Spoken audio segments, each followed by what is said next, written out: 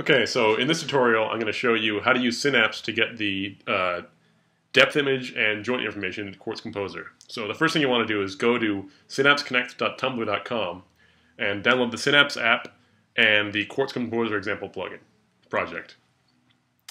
So what you want to do to install the plugins is go to your user directory, library, graphics, Quartz Composer plugins. And if you don't have that directory, create it, Quartz Composer plugins, and put in QCOSC and Synapse Connect plugins.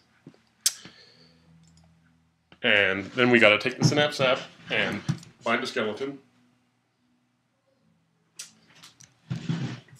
And then we'll open up Quartz Composer. So we'll create a new blank file. Drop in a sprite.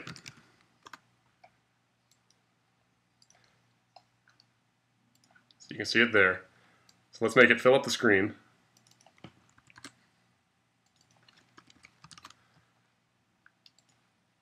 And then drop in the Synapse Connect plugin.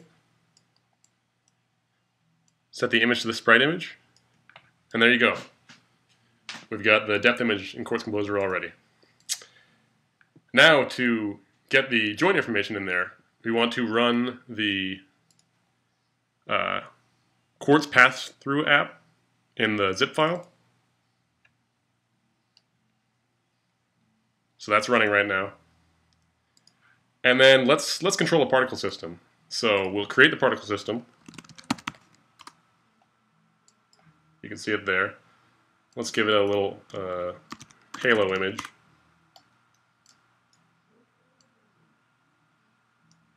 Set the blend mode to add.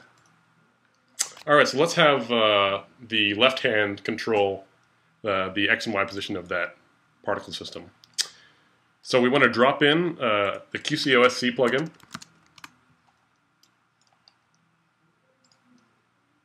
Set the port to 12348.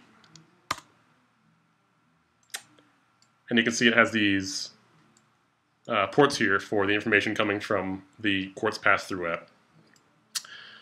So the left-hand pause screen here, that's a structure with the X, Y, and Z position in screen coordinates. So X is 0 to 640 and Y is 0 to 480. So to get each individual element, we use the Quartz patch for structure index member. Drop that in. So index 0 is going to be the X value. So we'll hook up the structure here. And now this port here has the X value from 0 to 640. So we need to transform that into -1 to 1 space, which is what the Quartz wants. So let's drop in a math object. And let's make 3 of those we'll need. So the first thing we want to do is divide by 640. And then subtract 0.5 from -0.5 to 0.5, and then multiply by 2.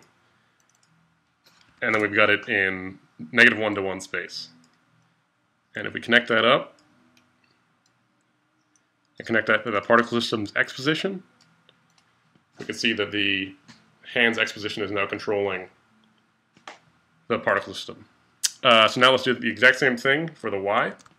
Some slight modifications. So we duplicate that there, pass the structure in. Y is at index 1. We want to divide by 480 instead. And then since the Y is flipped, we want to multiply by -2 instead. Hook that up to the Y position. And there you go. Now we're controlling the particle system with our hand. So from there, just do whatever you want and have a great time with Quartz Composer.